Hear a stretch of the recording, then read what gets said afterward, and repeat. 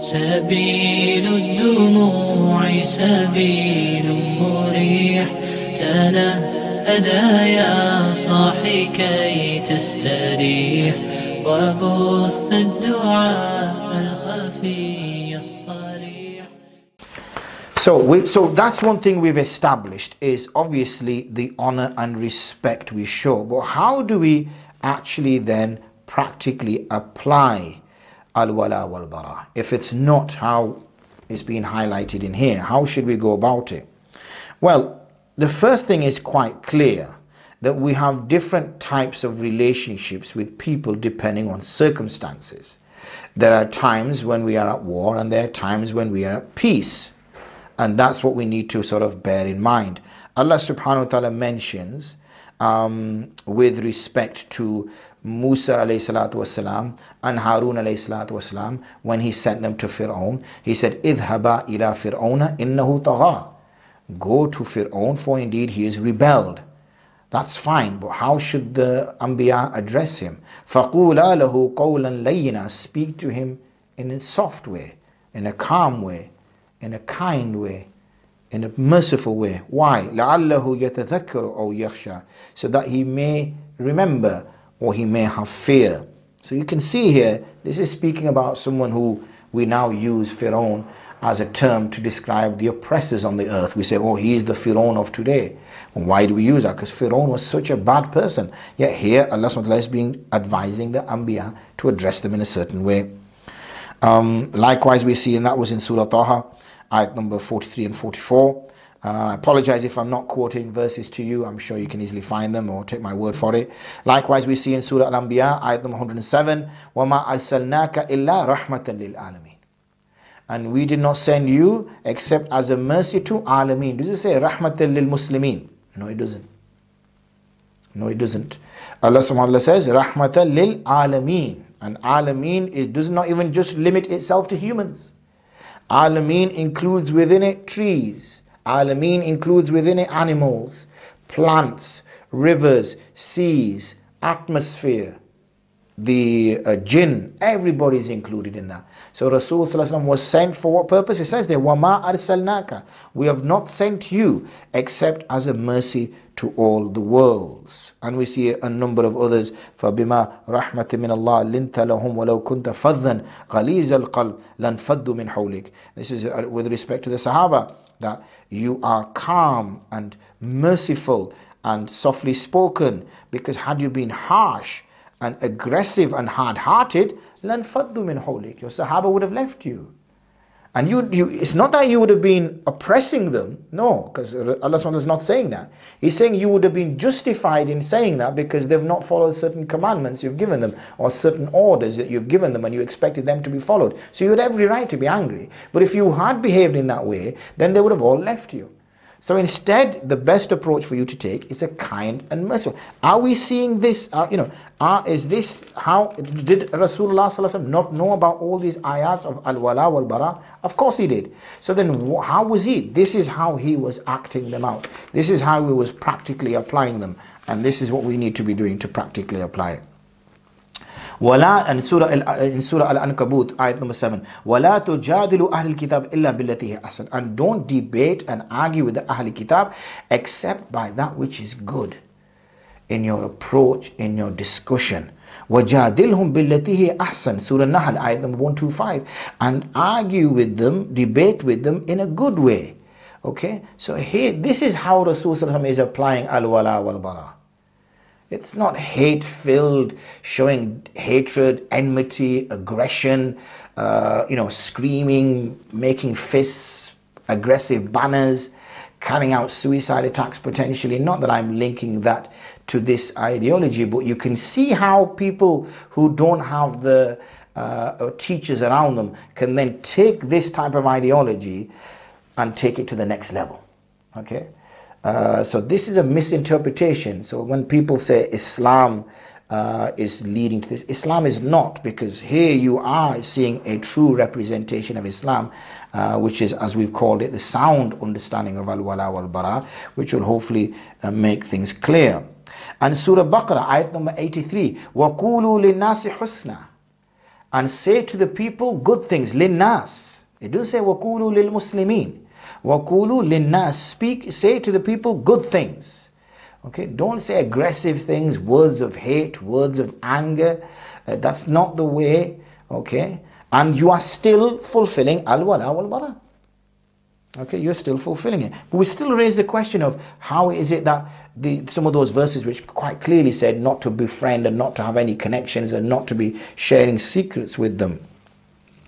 Another example, in Taif, when the Prophet ﷺ, and if you're following the Siratu Khatim al-Nabiyyin series, which is on Iqra TV and on our YouTube channel, you'll know that, I don't know what stage it's at the moment, but recently I recorded that when Rasulullah ﷺ felt, this was in the last couple of years whilst in Mecca, and he had tried his utmost to get people within Mecca to accept Islam, and he was really struggling, and people would, Allah SWT sealed the hearts and there was no one more. He then took, he needed protection as well. He'd just lost Khadija radiallahu anha. He'd just lost, so his protection in his house had gone. He'd just lost Abu Talib, so his protection outside the house had gone. He was on his own in that respect. Obviously he always had Allah, and so what he decided to do was to go to this local town at Taif and see if they would provide him some sort of protection. They didn't. Instead they got their young folk and the slaves to pelt the Prophet ﷺ. As the Prophet ﷺ is resting in a garden local, and he's sort of putting himself together and deciding what to do next, and he makes dua to Allah that and he blames himself. And he says, but in these circumstances, I would prefer your ease rather than your difficulty. The angel of the mountain is sent to the Prophet ﷺ, and the Prophet ﷺ, and the angel says, I am at your command. If you so desire, I will crush this town. Okay, how did the Prophet ﷺ respond? How was his al-Walā wal-Barā? The Prophet ﷺ responds and he says, no, this is in Sahih Muslim. He says, no, I would rather that it could be that from their loins, meaning a future generation, a person may be a Muslim that comes from them. These are individuals who are non-Muslim. Not only non-Muslim, they just attacked him. Okay, they had ridiculed him, yet his response is so different. So did the Prophet ﷺ not know about al-Walā wal-Barā? Of course he did. So clearly he's acting upon it in the way that we should be acting upon it, very different than the hatred which is being espoused by this other view. How did the Prophet ﷺ behave at Mecca? Remember, let's not forget, and I'm very conscious of time, and I know I'm repeating myself, but I do know, I really want to close in half an hour's time. I'm not sure if that's going to be possible, but that's my aim. Worst case, I might borrow 50 more minutes of your time, but inshallah, that's my plan. When the Prophet, remember, in Mecca, these are those people who exiled him. These are people who ridiculed him. These are people who laughed at him when his sons passed away. These are people who mutilated, first of all, killed his uncle Hamza, and then mutilated his body. These are people who exiled him so that people would not trade with him. These are people who forced him to live in valleys out near Mecca, and there was no food provided for them, and they would eat whatever they could get their hands on. These were people who had tortured and killed companions of the Prophet ﷺ. These are people who called him an insane man, who had called him a liar and a deceiver. These are those sorts of people. Okay? These are those people who had attacked the Prophet ﷺ and forced his face helmet to be crushed into his face ﷺ. These are those people who martyred nearly 100 Sahaba in Uhud. These are those people. Let's not forget the 10, 12, 14 years or so, 15 years, and in fact, close to 20 years really, if I'm accurate, close to 20 years of oppression and killing and attack. Finally, the Prophet ﷺ is granted victory and he now walks into Mecca. Let's see how he responds with his al-Walā wal-Barā. How does he say? Is mentioned that the Prophet ﷺ, this comes in Sunan Bayhaqi, that he says, "Man dakhala darahu," whoever enters their home, fahuwa, that person is safe. Wa man dakhala masjid, fahuwa, that person who goes into the masjid, he's safe. Wa man dakhala dara Abi Sufyan, then he is safe. Then he addressed them and he says, "Ma tazunnu anni fa'alukum bikum." What do you think you're going to do? What do you think I'm going to do to you. How did they respond? They said, you are an honorable brother. Wa ibnu akhi kareem, you are a son of an honorable brother. And the Rasul sallallahu alaihi wasallam said, idhabu fa antum, go, you are free. You are not going to be attacked in any way. Did the Prophet sallallahu alaihi wasallam not know about al-Walā wal-Barā? That he was supposed to show hatred to them. He is supposed to show, anger to them. They have done things which nobody has done. They have killed the companions of the Prophet ﷺ. This is a serious thing. They had tried every single thing. Let's not forget Khandaq. They have tried every single thing to stop the Prophet ﷺ from preaching. Everything. How is the Prophet ﷺ dealing with them? He is letting them go. He is forgiving them. And we have another as well. لما فتح صلى الله عليه وسلم مكة من على أهلها. He did not force them to accept Islam either. Okay, ولم يسأل أحد منهم هل أسلم. And he never went around and said, have you accepted Islam? Have you accepted Islam? He didn't go around doing that either. He left them as they were, and he called them, and he just let them be to act upon that. And when this Yom Fath takes place, the people, some of the Ansar said themselves, they said, Al Yoma Yom Al Malhama, that this is going to be a day of massacre. A day of massacre. Everybody is going to be killed in Makkah. Do you know what these people have done? The sins they have committed, there is no forgiveness for them. We noted just earlier that the Prophet did not go around asking people who had converted to Islam. So those who were secretly still munafiqun, or those who were secretly still mushrikeen, they could have been. They could have been. The Prophet never carried out a surge and said, right, gather the companions, right, either force people to accept Islam or find out who hasn't and put a sword to him. And some of the Sahaba thought that. But the way the Prophet said, Bal yawma yawmul marhama, this is a day of mercy. This is mentioned and narrated by Hafiz ibn Hajar Asqalani rahimahullah ta'ala in his Fath al-Bari, that this is a day of mercy. So can you not see how al-Walā wal-Barā is being acted upon in actual day-to-day basis? Even when his people did what they did to him, how did the Prophet ﷺ respond? This is in Sahib ibn Hibban, and in Tabrani he says, Allahumma ighfir li qawmi fa innahum la ya'lamun. Oh Allah, forgive my people because they did not know. Okay, they did not know. So one can see how clearly, and there are other narrations as well, the time of Ahl Dos, as to what happened there. But as I've mentioned to you, I think that's sufficient to make my point. We saw another individual who came when the Prophet ﷺ was returning from a ghazwa, and they settled in a valley, and all the Sahaba and the Prophet ﷺ went and found shade under trees, and the Prophet ﷺ hung his sword rather, and he lay under a tree for shade for a mid-noon nap. And as he wakes, he notices a man, a Bedouin, holding the Prophet's sword, waving it above him. And as he did that, the Prophet stirred and woke from his sleep. And this man says to him, "May yamna'uka minni?" Who is going to save you now, O Messenger of Allah? The Sahaba are asleep. The sword is literally next to your neck. All it takes is me thrust it, and you're dead, and I can disappear. How did the Prophet respond? He said, Allah, Allah, Allah. This wasn't an answer that he was expecting. The man shook, فَسَقَطَ سَيْفٌ مِنْ يَدِهِ, the sword dropped from his hand. So the Prophet now picks up the sword. Okay, al-Walā wal-Barā. If we looked at certain people's ideology, kill him. Show enmity to him. Show hatred to him. This is part of your iman, O Messenger of Allah. This is what you do. Is that what he did? So the Prophet took this sword. He says, May yamnuka minni, who's going to save you? Who's going to save you now? But how did the Bedouin respond? Because he knows the sort of person. He says, Kun khayra akhidin, you be better than the one who, better than the one who took it, meaning you are superior to me. So the Prophet then said to him, Atashhadu an la ilaha illallah wa anni rasulullah, do you bear witness that I am that there is no deity worthy of worship and I am the messenger of Allah? Do you do that? So the Bedouin says, La, no, I don't. I don't accept you as my Nabi. Did the Prophet then force him? Hold on a second here, let me get this sword back out. What did you say? Did you force him? And he said, no. He said, fine. This is like ikrāh fi ddīn. There's no compulsion in religion. If you don't accept it, you don't accept it. Allah is not going to give you hidayat at the moment. But he did say, وَلَكِنِّي أَعَهْدُ, I will take a covenant with you. I will give you a treaty, an agreement. أَلَا أُقَاتِلُ, that I will not fight you. If ever our paths cross in the future, I will never fight you. And neither would I join an army that's fighting you, O Prophet Muhammad. So the Prophet forgave him, pardoned him, and let him go.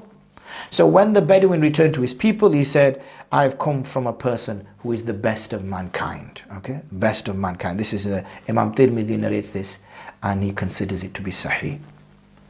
So al-Walā wal-Barā. We're now seeing time and time again plenty of examples that I've given you, and many examples that I've left out because of already we're coming close to 2 hours. I've obviously been doing this in one sitting, sipping on some water. I'm sure, some of you are trying to do the half-an-hour sittings, and it can be a lot. But I hope I've done enough to demonstrate my point to you. We know about Thumanah ibn Uthal al-Hanafi, who was sent to assassinate the Prophet ﷺ. And the Prophet did not kill him. And he's coming to kill him. He did not kill him. What did he do? He left him in the masjid. He tied him up there, and he watched the Muslims for 3 days. And with that, Hidayat came into his heart, and because the Prophet was good to him, and then he became a Muslim. And he bathed, and he stayed there. So this, here we go. This is how is the Prophet dealing with these people. Very different. The Prophet would go to him and say, are you ready to accept Islam? He says, no, not at all. And it was only on the 3rd day, he says, Ya Muhammad, wallahi ma kana al-ardi wajhun abghadu ilayya min wajhik. Oh Muhammad, your face, now I feel sad to say this, but this is the narration, that your face used to be the most hatred to me on the surface of this earth. As for this morning, your face, ahabbu wujuhu kulluha. Your face is the most beautiful of faces towards me. And wallahi ma kana min deenin, and the deen was the most hatred of deen to me. This morning, this deen, ahabbu deen. This is the most beloved deen to me now. And this city used to be abghadu ilayya, the most hated city that I had. Now this morning I wake up, this is the most beautiful city that I have. And this whole story is mentioned in great length in both Bukhari and in Muslim. So we can see here again a very different nature that the Prophet ﷺ is taking with respect, and how he is applying al-Walā wal-Barā. Similarly, we see the head of the Munafiqun, Ibn Salul, when he is being buried, the Prophet ﷺ removes his garment and places it on him and makes dua for him and buries him. Remember, this is the head of the hypocrites, okay? He is known for spreading the rumor of Aisha radiallahu anha, the Ifki Aisha.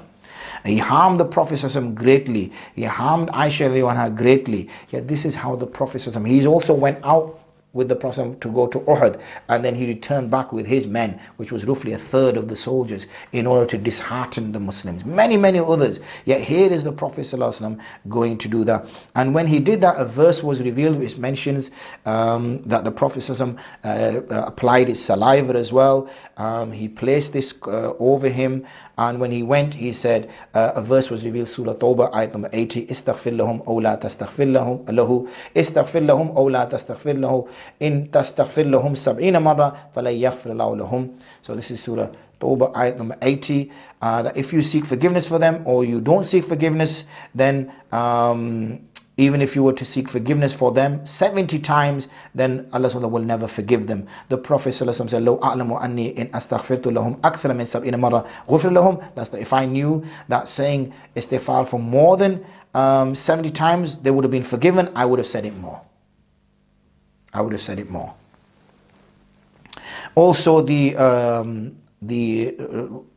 agreement which was reached in the Treaty of Hudaybiyah, that's also a thing. The Treaty of Medina, you can see here, where's al-Walā wal-Barā? You'll see in the Treaty of Medina, the first sort of literally constitution that was written, there's a pact between the Muslims of Quraysh and the people of Yathrib, and those who will follow them and will become attached to them politically. So where is al-Walā wal-Barā now? Here you're clearly seeing Muslims working with non-Muslims here and coming together on agreed points. The emigrants from Quraysh shall be responsible for their own, and they shall, according to their former approved practice, jointly pay the blood money in mutual collaborations, and every group shall secure the release of their prisoners by paying ransom. And it mentions the various tribes: Banu Auf, Banu Harith, Banu Sa'ida, Banu Jusham, Banu Najjar, Banu Amr, Banu Nabid, Banu Aus. Indiscriminate. So every group shall secure the release of its captives, ensuring that an indiscriminate rule of law and justice is applied amongst the believers. A believer shall not form an alliance with the associate of another believer without the latter's consent. There shall be collective resistance by the believers against any individuals who rise in rebellion, attempts to acquire anything by force, violate any pledge, or attempts to spread mischief amongst the believers. Such collective resistance against the perpetrator shall occur even if he is the son of any one of them. So look at the system that the Prophet is building in. A believer should not kill another believer in retaliation for an unbeliever, nor help an unbeliever against a believer. So this is the al-Walā wal-Barā, is when matters of religion comes up, when it's religious issues. And we're going to pick up on this point. Guarantee of equal rights of life protection for all the Muslims. The non-Muslim minorities have the same right of life protection like Muslims. A Jew who obeys the state shall enjoy the same rights of life protection as the believers do, as long as they are not wronged by him, the Jews, and he does not help others against them. Absolute equal rights. Where's hatred? Is this an expression of hatred that the Prophet ﷺ is allowing the Jewish community to continue to live there? There are episodes where the Jewish community or parts of the Jewish community were expelled from Medina, but there were reasons for that. And what people are doing is taking specific cases and generalizing.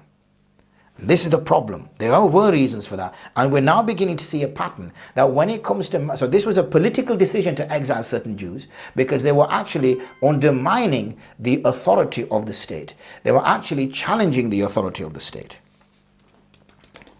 And likewise, when it came to coming together on matters of religion, that's when it became sort of problematic. Wars. So we're now seeing possibly... and I'm kind of sort of preempting the conclusion, what these verses of al-Walā wal-Barā, in which it's quite clear, the ones that I quoted to you, that these are in reference to matters of at time of war, okay, where particularly war used to be based when it was based on religion.